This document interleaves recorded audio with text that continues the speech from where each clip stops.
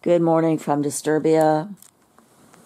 It's still dark outside, but I'm sure it's shaping up to be another dull, dingy, dirty, and very disgraceful day here in Disturbia on the 5th of October. John chapter 5. After this there was a feast of the Jews, and Jesus went up to Jerusalem. Now there is at Jerusalem by the sheep market a pool, which is called in the Hebrew tongue Bethesda, having 5 porches. In these lay a great multitude of impotent folk, of blind, halt, withered, waiting for the moving of the water.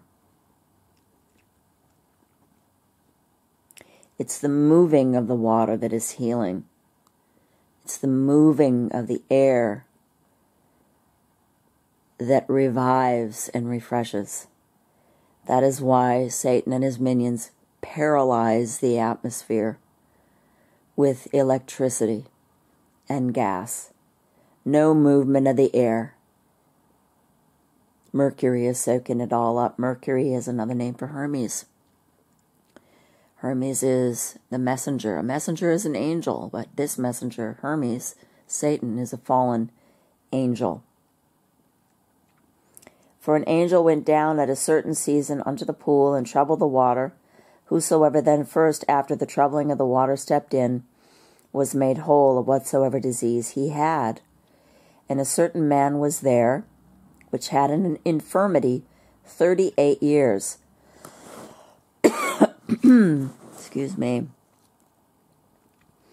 When Jesus saw him lie, and knew that he had now been a long time in that case, he saith unto him, Wilt thou be made whole? The impotent man answered him, Sir, I have no man when the water is troubled to put me into the pool.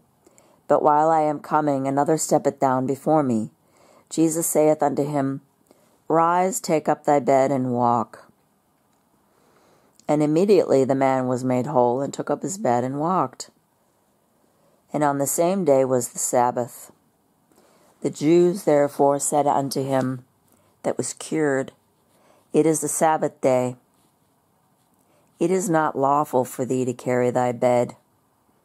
He answered them, He that made me whole, the same said unto me, Take up thy bed and walk.